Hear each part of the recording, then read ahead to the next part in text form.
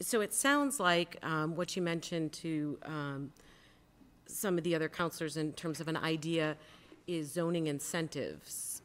So it sounds like with all of these things, what would need to happen is we need to get creative. Yes. With our zoning and with what we as a community, which it sounds like from attending these master planning meetings,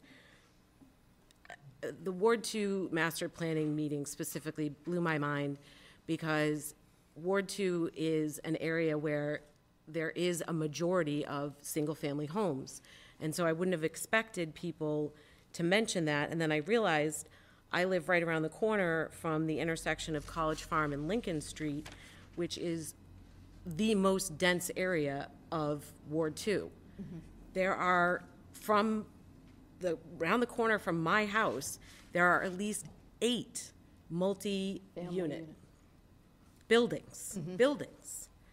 And I live in a single-family home just around the corner, and I have not experienced any quality of life issues, traffic issues. The other area that when I was campaigning, Kingsway, I didn't realize how far back that went. And we're talking about spread versus height in terms of zoning.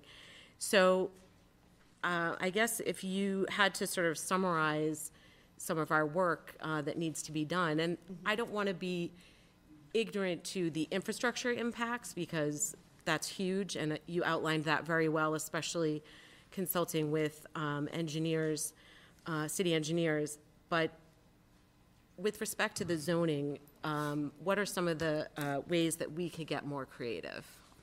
One of the things is to reduce the parking requirements, if not completely eliminate them.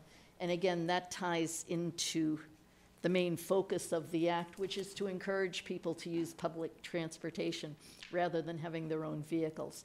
People in the downtown would be able to get to Hannaford for their groceries. There are a number of banks in the area. There are dry cleaners.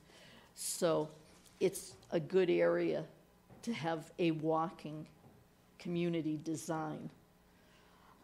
Roberts Brandeis isn't quite ready for that. You don't have the grocery store there. You may have one bank, I'm not even sure of that. A couple of very small businesses. So that would require more of a build-up. And one of the other things to note with respect to the act is that when you make the by right zoning, you cannot require that there be mixed use.